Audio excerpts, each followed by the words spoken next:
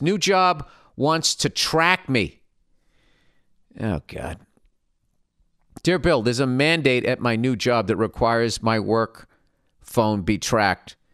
This wouldn't be an issue, but on my first day, I had lunch with a guy who was giving his notice at the end of the week.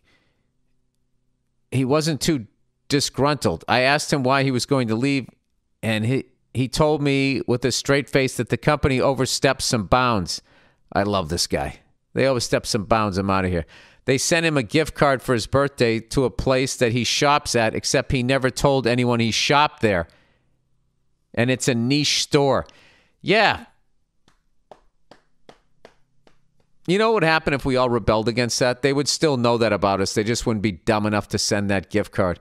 How wouldn't they know how fucking creepy that is? He attributed it to them reading all his work emails or tracking the browser on his computer, and had no shame in using that info to buy him a birthday gift. It's a huge pay increase, so I think I'll stick it out for a few months because I have bills and student loans. Well, that's how they get you. But I'm going to be very careful about what I say and do.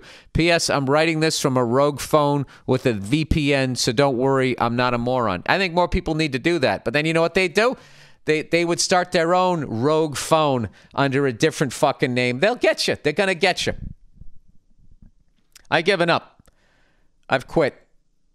All right?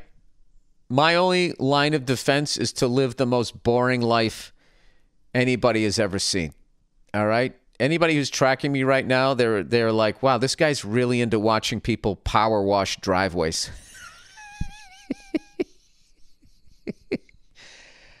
It's not all that.